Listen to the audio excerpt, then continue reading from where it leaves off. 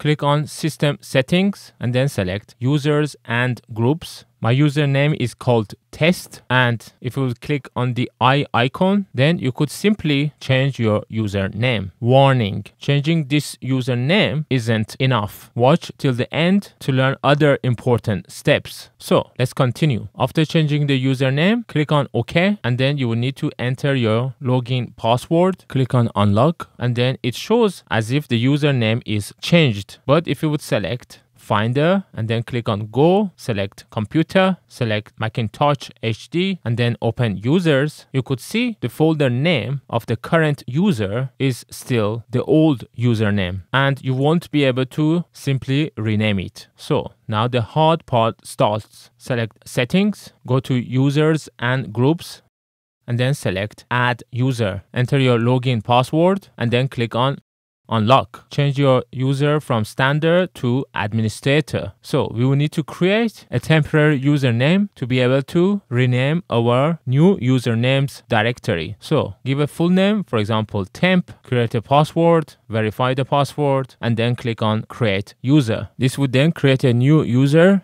Close the settings, click on the Apple menu, and here you could see the username has already changed in here. So you need to log out of your user and then select your temporary user, enter your password, and then log in. And then you will have to set up this new username, select setup later so that you could quickly finish this setup.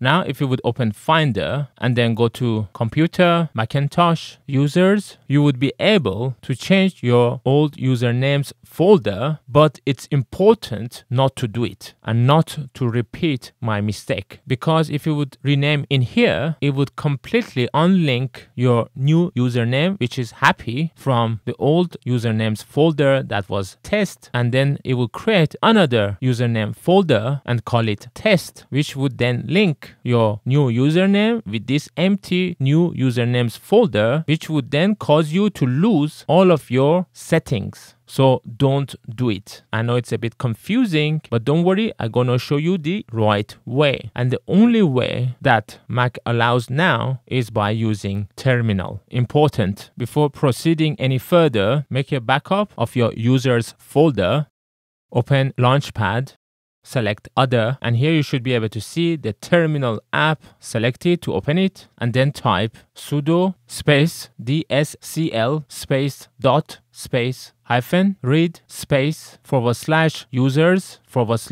and then type your new username's name that you want to link the old directory with, and then enter your password. It would not show that you're entering your password, but once you entered, then press enter. And then if you get this error which says eds record not found, means that the directory of the new username is not created. So first you will need to find the list of all users that are created. So type dscl space dot space list space / users space vertical bar space grep space hyphen v space single quote underscore quote, and then enter. This would show you the list of all the usernames. Now you will need to go to your old directory. So type dscl space dot space hyphen read space / users / and now type the name of your old username, which is the name of the folder that you want to change, so that it would match the name of your new username. For me, it was called test, and then type space nfs home directory, enter. If the result is nfs home directory